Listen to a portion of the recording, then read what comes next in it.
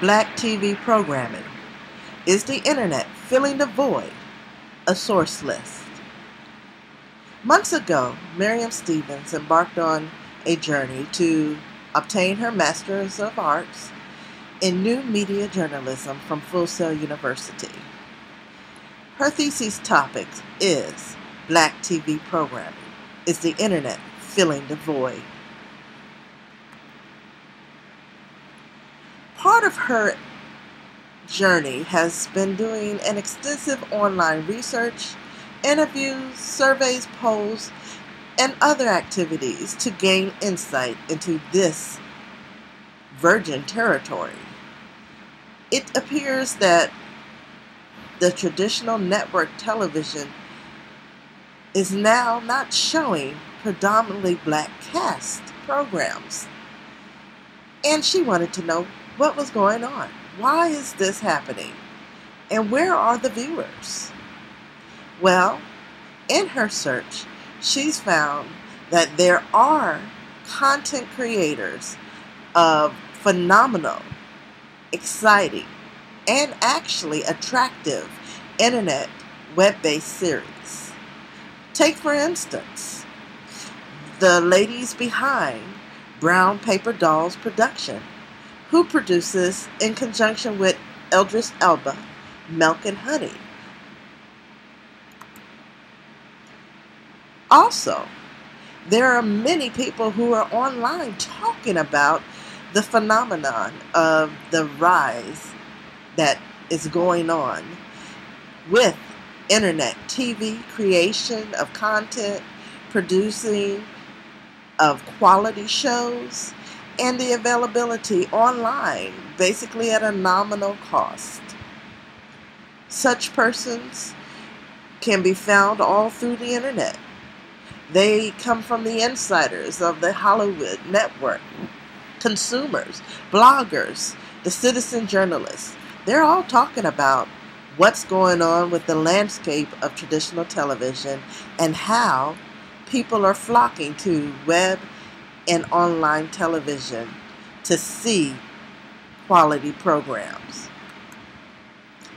Those shows that people are looking at nowadays come from people such as Issa Rae, who showcased the misadventures of Awkward Black Girl, which she said in an interview she wanted to have someone that looked like her based off of the popular 30 Rock Liz Lemon. There are also others who have put the works in for shows such as Lenox Avenue. Now, why is this so important to have images online for the African American community and others actually who are not part of that ethnic group to have available? Controversy always seems to be swirling around of why it seems that black actors on traditional networks are just getting the second-class citizen roles or stereotypical roles. And also that television network executives, they only want to back things that they can make money from. And so programs such as those that Tyler Perry has produced often comes under fire for its content and buffoonery. These and other issues have been looked at and addressed in this research on why people are flocking to the internet. If you think about it, through the percentages out there, African Americans are the greatest ones using the internet. They have the highest percentage of online users based upon those of other ethnic backgrounds. Nielsen studies are showing that 13% of African Americans are in the U.S. population today. Roughly, we have about 13%, but yet they are the enormous viewers of television programming.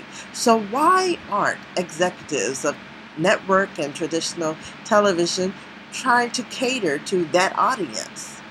Is it a money thing? Is it uh, a comfortability thing that they just want to go with what they know works, and it really doesn't matter that the majority of their viewership is coming from an African American base? These and other questions were explored through the research, and sources provide answers. Now, after we did the research, we also continued to explore the variety of shows out there that are being provided online, giving an opportunity for actors from all walks of life, legends, and even newer beginners to have their chance in the spotlight, to get their scripts written, and to have their time as directors without having bars and the traditional red tape that happens when you're trying to pitch to CBS, NBC, ABC, or the big leagues. Programs such as Diary of a Single Mom has garnered such success online that they now have a made-for-TV movie coming out soon, as well as they have DVDs that are available to give out as gifts for those who hadn't had a chance to look at the program online. There's a great conversation going on Facebook, Twitter, YouTube. Social media enthusiasts are talking about what's going on with the internet and why are there now a plethora of shows being developed. And Sister Savvy, a blog that's out there, talked about Robert Townsend's Diary of a Single Mom, and kind of in a way of, why am I the last to know about such a great program? But there are a lot of people talking about this and other topics. So Miriam's research will be showcasing some of those responders on this topic. Again, Robert Townsend out of Pick TV is a great case study when you're looking at an award-winning web series that's being funded and supported by others, so that quality and programming that employs predominantly black cast from all walks of life are being available now through the internet.